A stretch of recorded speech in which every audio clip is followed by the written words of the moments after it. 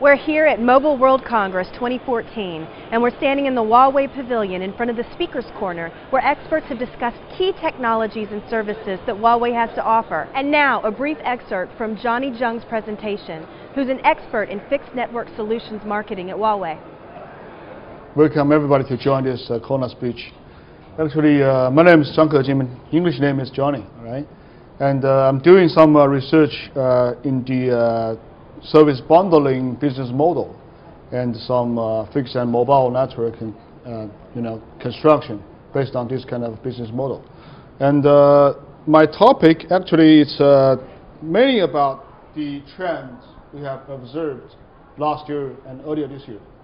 And we believe that here is a very obvious trend we observed this year. One is about the fixed broadband operators now trying to combine its fixed connection with the contents. And the Google I think this company is very innovative, right? Not even in the internet, but also in the network construction. In US, Google now is very worried about their content experience will be damaged by the low bandwidth provided by the local operators. So Google launched its Google Fiber connection services in US.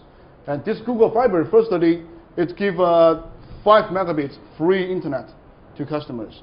So if you apply, you get it for free. But if you are not satisfied with 5 megabit connection, you can pay like $70 a month to get a 1 gigabit to the home. And we call this as an obvious trend which content providers also goes to the broadband construction. And also, next thing I would like to emphasize or talk about is about the Andy and Beers law. Because we believe that Andy and Beers law is not a very popular these years. Maybe it's to describe that in IT year, that the development of the software is always relying on the development of the hardware design.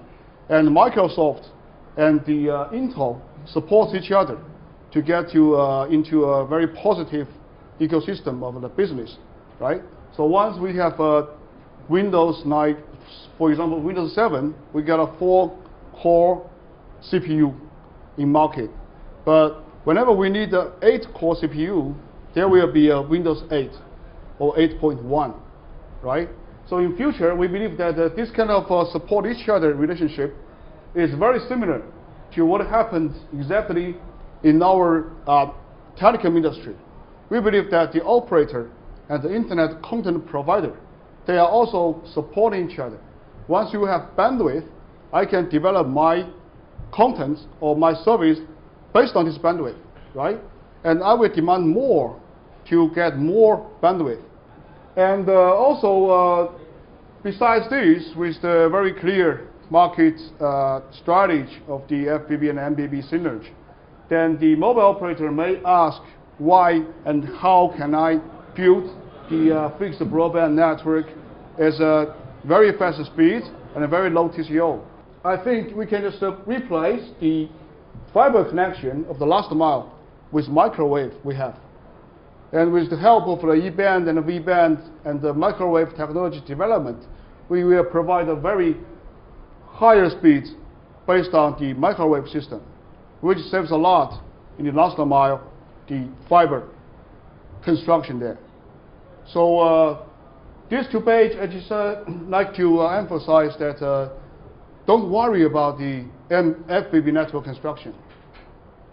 Yeah, with our technologies, I think we can just put a lot of new technologies to make our access boxes smaller and smaller, which can merge into our mobile backhaul or mobile side solutions there. Yeah, so I think that's the end of my PPT. And it's all about our FMC 2.0.